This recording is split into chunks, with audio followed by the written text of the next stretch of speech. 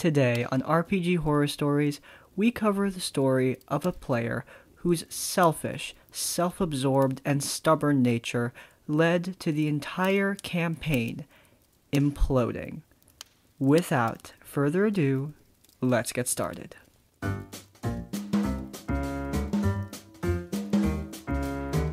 For context, prior to this campaign, I had only played a couple of one-shots to get my feet wet. I hit it off with one of the DMs, and we became friends. He wanted to try running a homebrew campaign, and knew a couple of people that would be interested. It's important to note that the DM was friends with all of us separately, and played with all of us separately. We didn't know each other prior to this, and never played together. So, the cast of characters. We have the cleric, me, the fighter, the druid, and obviously our DM. In the beginning, our campaign was going really well. Our characters all meshed well and played off of each other's strengths. We had some really good RP moments, and I was fully invested in the story.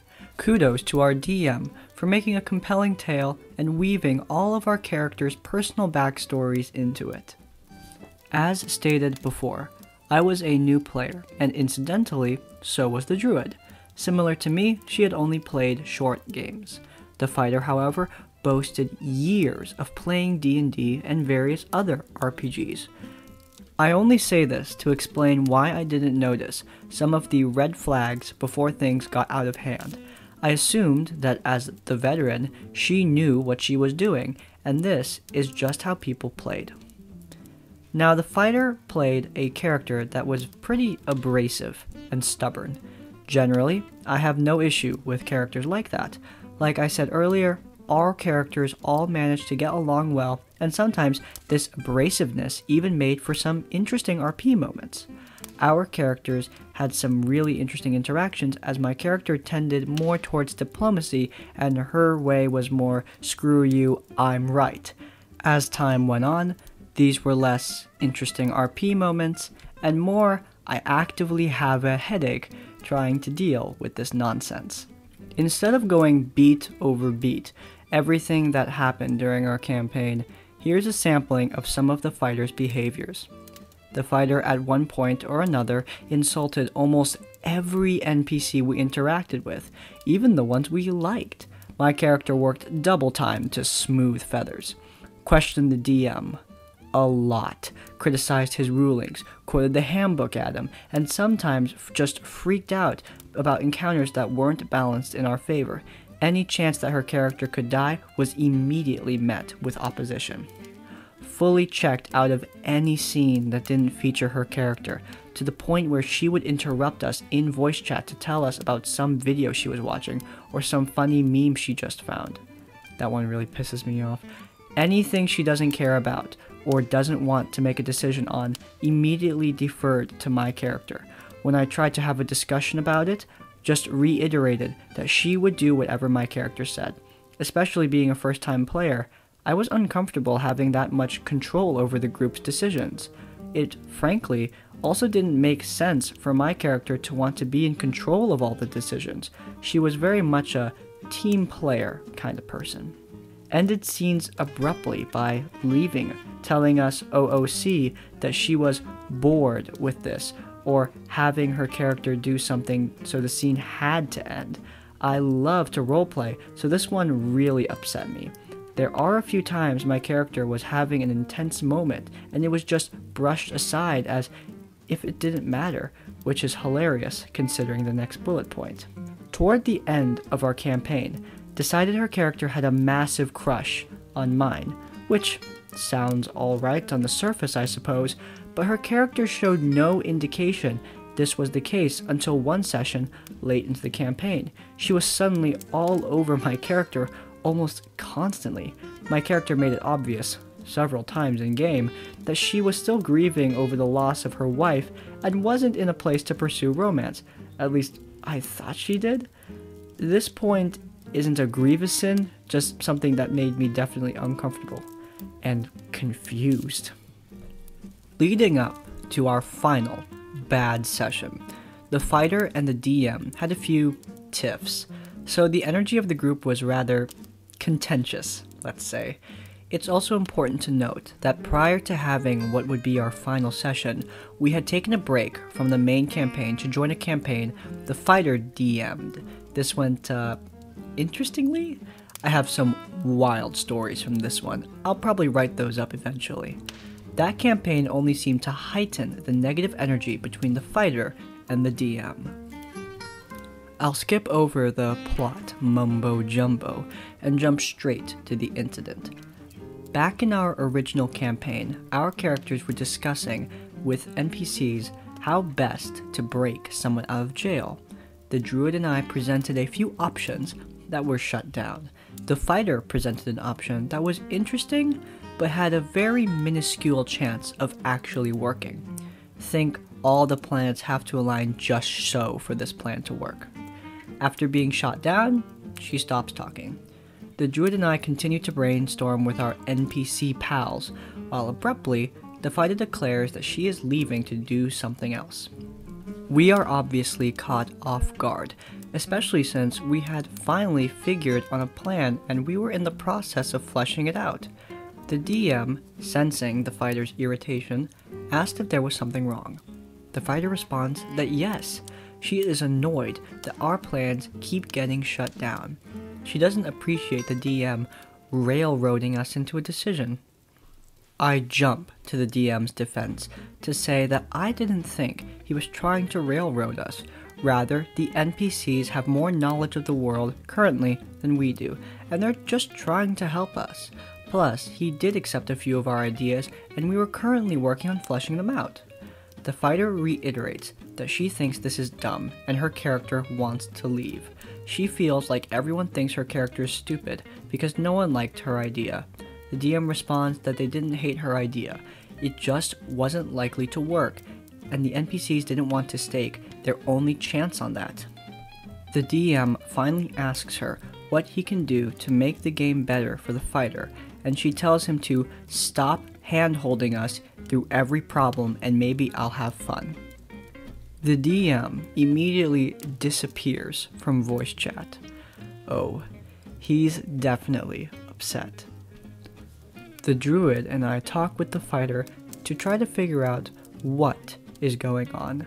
The fighter keeps reiterating that we were being railroaded and her character is being made to feel stupid.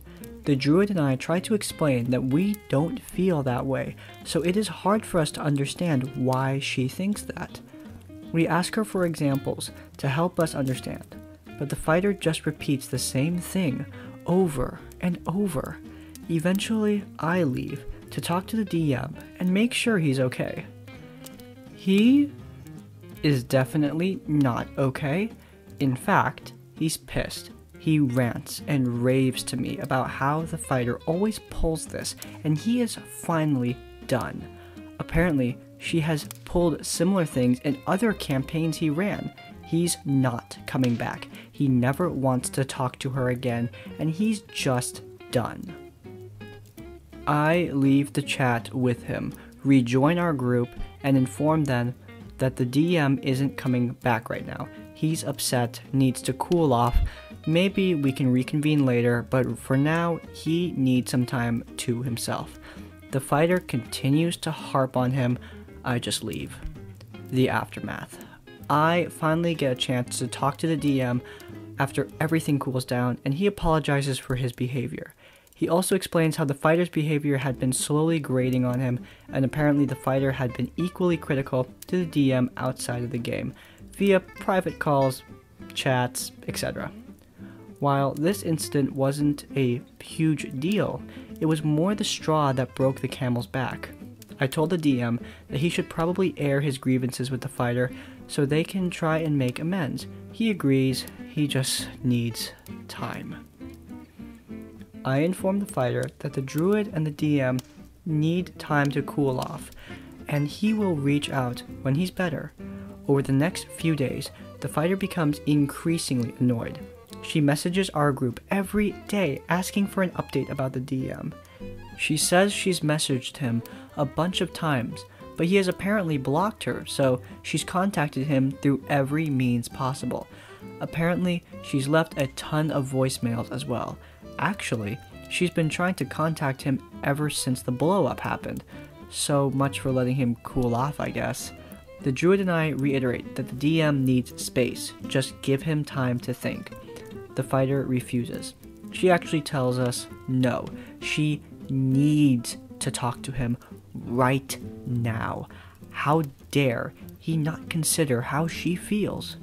Eventually, she realizes that the only way to talk to the DM is through us, so she asks for the druid and I to pass along a message to the DM to stop acting like a toddler, otherwise he's going to lose a friend.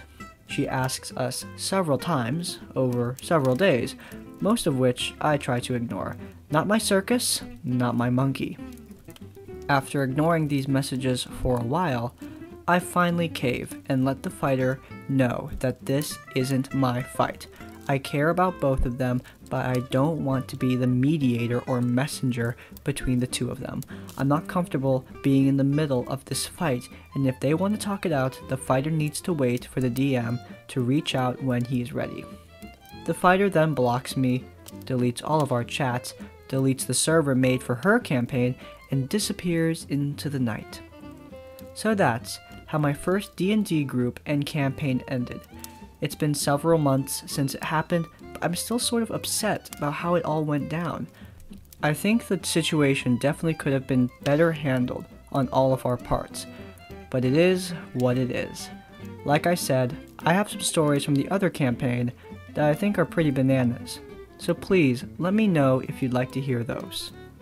There is a lot to unpack here, but let's just start with what I think is the biggest problem. Being a rigid player and character, and I mean in real life and in the game, is usually not great. I've gone over this before, but being very stubborn in the D&D game is not going to always work out. It's important to remember that this is a team game. You need to work together. And being stubborn as like a flaw is alright, but you can't get in the way of the fun of other characters and players with your stubborn and abrasive personality. That's just never going to be okay with me as a DM. If I see a player who's shutting down other people because it's what their character would do, I don't really care if it's what your character would do. You are ruining the fun of other players, and that takes precedent. It always takes precedent. It's definitely bad to be a stubborn person in real life. An inability to take criticism on the fighter's part is a serious problem. Something as petty as not having your plan accepted in a planning session of the game is absolutely ridiculous. That kind of reaction from the fighter is not warranted in any way, especially since the other two players feel completely different about the situation. On top of that, the final thing I'm going to talk about on the fighter's part is calling the DM out outside the game and constantly annoying him, for lack of a better word, about in-game stuff. DMs have a life outside of D&D. I have had experiences where people will interrupt things I'm doing on my day-to-day life, like work or practice, and tell me that they want me to handle something for D&D, and usually I'm kind of annoyed because I'm in the middle of something. I have a life outside of Dungeons & Dragons. If you demand I handle some D&D thing while I'm handling my real life stuff, it's definitely going to piss me off. And that gets to my next point, the DM getting pissed off. I'm not gonna lie, the DM was justified in getting upset. I will say that they should probably have eventually caved and talked to the fighter, no matter how annoying they were throughout the story. And I'm not saying the DM should have caved to the fighter's demands. I'm saying the DM should have caved and just had a conversation. Just say that they tried, you know? I understand not wanting to confront a problem player. That completely makes sense to me, especially if you are friends with them outside the game. But at some point it's gotta happen, and I think just ghosting them was not the best move, even if I understand why they did it. The DM is definitely not the problem here. It is most definitely the fighter who was constantly just being an irritating self-centered, stubborn, brittle player. If you guys enjoyed this episode of RPG Horror Stories, then please do hit that like button. If you want to see more episodes of RPG Horror Stories, as well as my other series, Tabletop Tavern Tips, as well as a cool bits and bobs video coming out tomorrow, then please do hit that subscribe button. And finally, if you have your own story, your own thoughts, then go down to the comments down below.